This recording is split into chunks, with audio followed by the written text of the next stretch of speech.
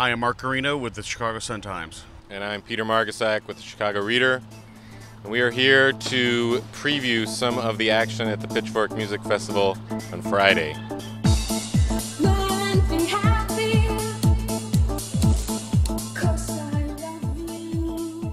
I think the person I'm most looking forward to early in the day is Angel Olsen.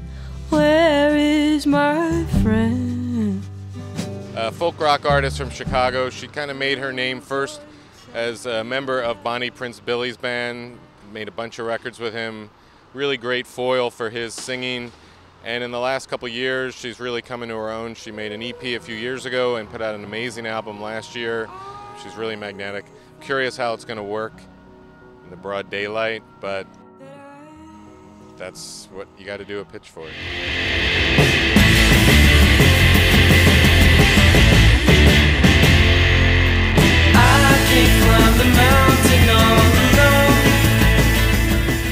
One of the acts I'm really looking forward to, not just on Friday, but for the whole festival, is Michael Cronin. His music will really appeal to fans of kind of traditional pop rock. He's really strong on melody.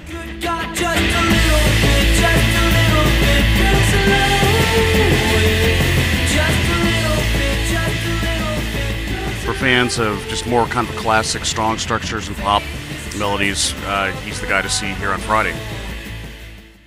And then for me, the two last acts on Friday are the real highlights for the day, if not the whole festival.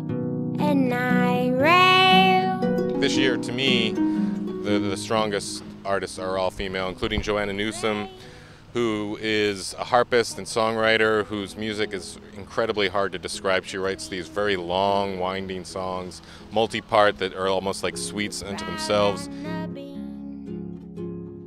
Again, it'll be a challenge to see how she translates that to the stage here outside. Certainly the first time there's been a harp player at Pitchfork Music Festival.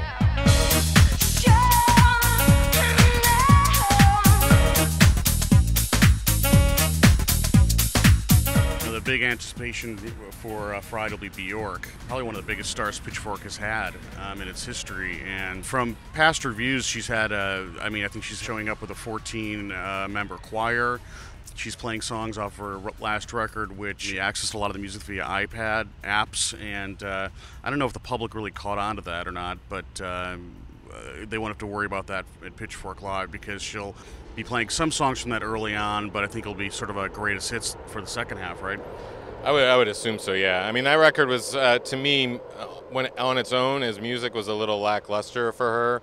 Live, she's an incredibly dynamic performer, constantly upping herself, pushing it further with each new tour. And she's only done a few shows in support of this record, which came out 2 years ago. So this is a real special treat. And, you know, Bjork will certainly be the first Pitchfork performer with a Tesla coil on stage. That's it for Friday. Check in with suntimes.com or chicagoreader.com for updates throughout the day, all the way through Sunday.